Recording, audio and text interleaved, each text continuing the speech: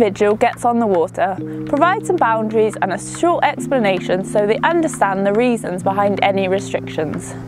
This could be for safety reasons, other water users or wildlife. Raising awareness early is an important stage of their learning and development. Introducing some foundation strokes and skills at this stage will aid their enjoyment and development. Depending on the craft chosen will depend on the strokes introduced. Moving forward, stopping and changing directions can be covered through experimentation, activities and games. A short journey can be used to develop skills as well as the overall experience, inspiring how paddle sports craft can be used for travel and exploration.